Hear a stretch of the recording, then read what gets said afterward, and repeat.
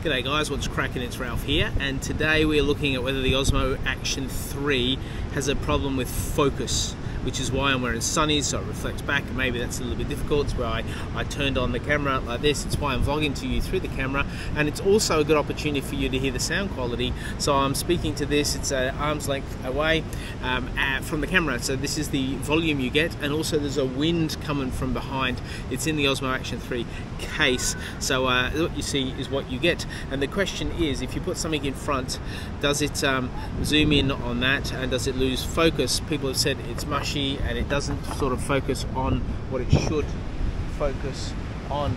So I thought the best way to do that was to change the focus point quite rapidly. Now what you've already seen is that the exposure changes quite dramatically, but that's standard for any camera. So it's a big surf behind me, and at the moment Rocksteady isn't on, so if I shake this it should be a bit shake and bake, but I'm going to put Rocksteady on now and we're going to see if it affects the focus at all.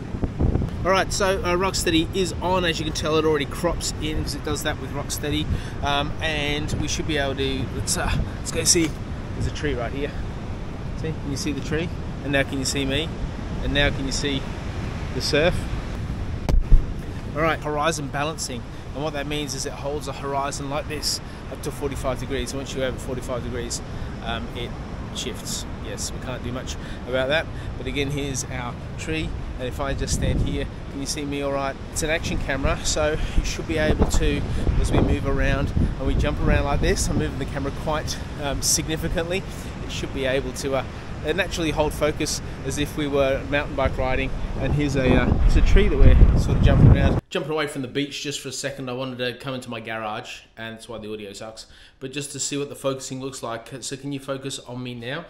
It's pretty dark in this room. I'm going to shut the door, and that's going to take away a lot of the ambient light. There's a small window, and by small window, look at it, like the camera's reaching, but it seems to be, does it focus okay? What do you think? Now I'm also going to put the low light option on and see if that improves what we're looking at. So low light has been put on, and you do that by selecting the setting icon on the right hand side of the screen. It gives you the opportunity to enable it, and it says motion blur will be cut down and sharpness will be increased. But how does this look? It looks on the screen, as I look back to myself, it looks terrible. Like it looks like it's no benefit at all in low light. But what about this? Is that like in the dark? I know I'm in the dark. It sounds ridiculous. I'm not sure how that should help in low light. It's been enabled. But what about this quality of this versus the quality of this? I don't know. What do you prefer?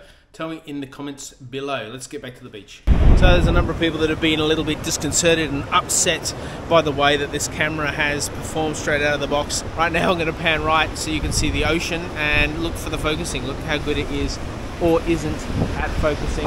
And this is a pandanus tree that I'm going to just lower you or higher you into.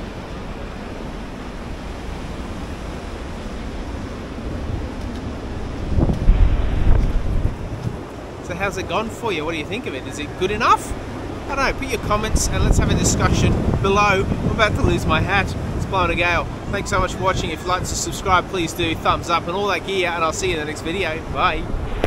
I almost look like a total idiot doing this. There's a guy in his car just looking at me like he's going Dodge, and I'm like, dude, you're in your car on your video. What's going on? But right now I'm going to just pan left, and we're going to, actually, is it pan left for you or pan right?